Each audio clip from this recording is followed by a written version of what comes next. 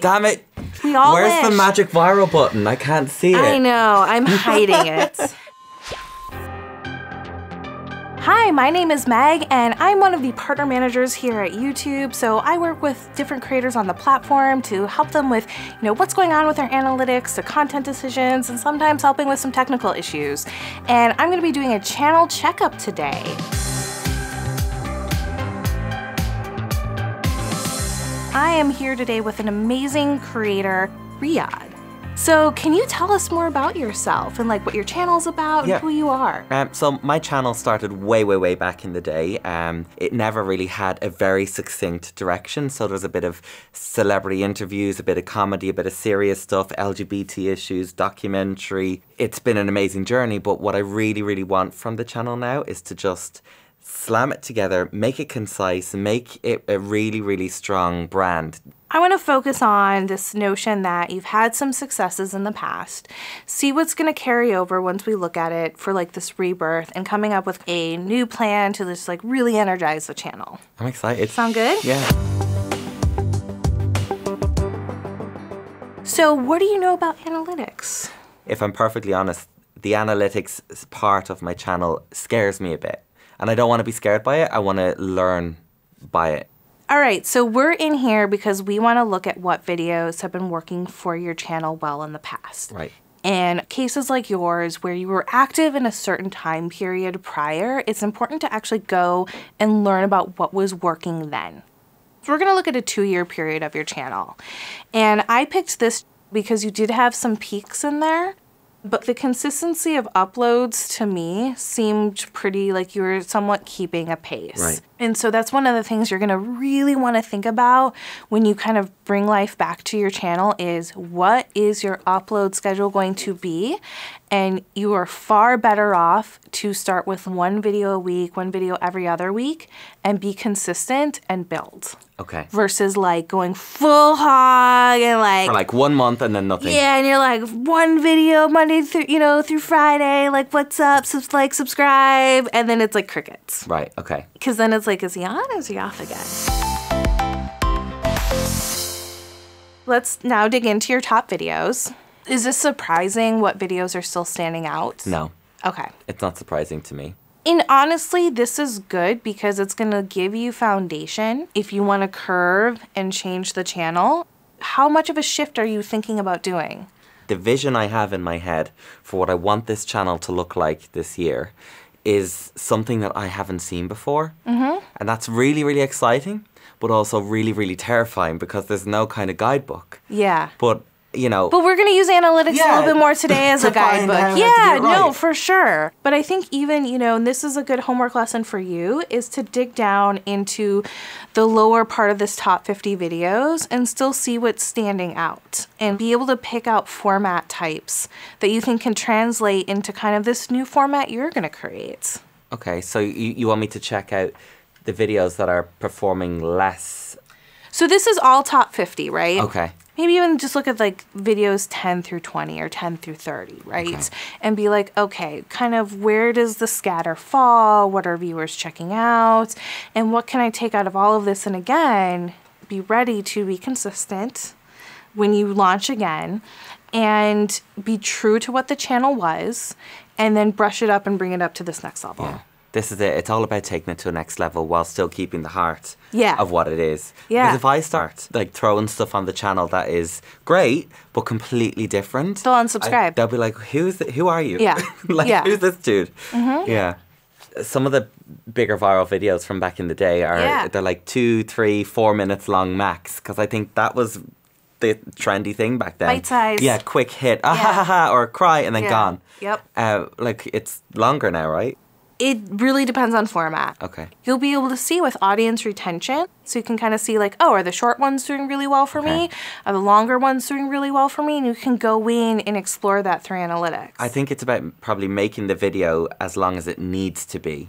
So if it's 5 minutes and it's a great 5 minutes, there's no need for it to be 7 minutes. Talking thinking about this channel resurgence and rebirth, you know, you're going to really want to think about like being consistent. Right. And how you're going to bring your audience on that journey with you. So asking them what they want to see. Yeah, absolutely. And that's a perfect way. So, you know, telling them early and often that things are going to be changing. But then also reach out. You know, we have the community tab now. Yeah. I don't know if you've used it much. I haven't yet, no, but I want to. Yeah, it's great because like the poll section especially, you know, you are tapping into the audience you know is on the platform. And a lot of the time up until now, I know I have and my friends have, we've been relying on other media platforms online to do these polls, to ask these questions, to get these, to get this information in. So it's great to use the mother platform that we know and love. With using community and reaching out and asking your audience there, you're bringing them on the journey and you're getting real-time feedback, which you should always probably take with a grain of salt. But then you can come back and you can check what they're saying against your analytics. Okay. And it might also help suss out who was here for the hot viral hits and who's here for you and your brand and is really connected with you. And that's who you're going to want to tap into. So we're going to go into reach viewers. Right. And this is a kind of the category of how people are finding your content. Okay. You've got the video titles, but this is going to tell you, are you coming up from a lot of suggested views?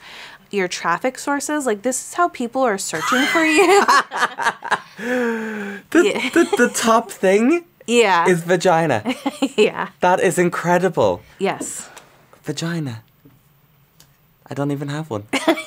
I think that's amazing. Well, they're looking for it because there's sex education video there on the channel. But like that in of itself, like you having that discovery is so important to like learning another side of how your channel functions on the platform. So that when you're planning to do your kind of mild pivot, you know, let's say like a 30-degree turn. Yeah. You don't want to lose oversight of how people search for you now and find you now. Okay.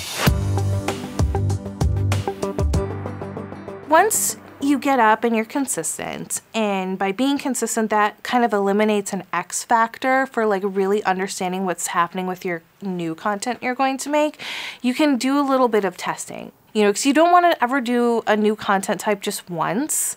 You want to give it a little breathing room and maybe try it 2 or 3 times so you really know if a format's sticking or not sticking. Okay. And then you can come back to your analytics and you can be like, okay, you know, under reach viewers, how were the impressions, views, and watch time minutes for this? What was the click-through rate? The impressions, that's YouTube's algorithmic decision making, right? You know, on home, subscriptions, feed, suggested videos, search, right, and discovery pages, your thumbnails will appear. Okay. That's where we count your impressions. Okay, so an impression is it's seen. Yes. It counts as 1. Yes. Done. Just make this a part of your routine. And if it's really, really scary, at minimum, I'm going to prescribe you once a month. Ideally, I'd like to see you in here once a week. Okay. But there is a healthy mental balance of getting too caught up in the analytics. Because it would drive you mad. It will. If you look at it too much and you're second guessing yourself and your decisions. And it is a tool to help reflect back what's happening on your channel.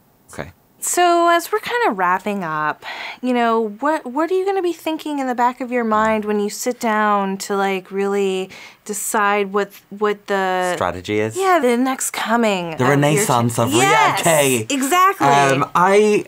Consistency. You Okay. know, I need to treat this channel like it is a radio station, a podcast, a TV show. It's got to have a time. It's got to have its moment. It's got to be religious almost. I also want to make sure that I'm energizing my audience to tell me what they want. You know, they're there, they have an opinion. Why don't I ask them? I want to use that community tab. I want to poll them. I want to really find out how I can feed them the good stuff. What are you going to be doing in these analytics? Okay, I'm getting there. I promise you, I will be going into the analytics. Yes. It's going to happen. I'm going to go in once a week, once every 2 weeks. Good. No less than that. And I'm going to look at it with a broad view and not be scared by them. But I'm going to learn from them and ask, that performed well, that didn't perform well, why? And take the good from that. Good. Yes! I'm excited for you. Excited. Thank you so much. Oh, of course. Thank you. No, I feel really motivated now, and I feel like, you know, I know why this is my home. This is why this is the platform I chose. It's because when it's good, my God, it's good. So yeah, thank you so much. Yeah, thank you. And thanks everyone at home for watching and following along. Make sure you subscribe to see more of these channel checkups and comment below what was interesting today. Like, what did you learn? What are you gonna go check out in your analytics? And with that, I'm gonna see you guys next time. Bye. Bye.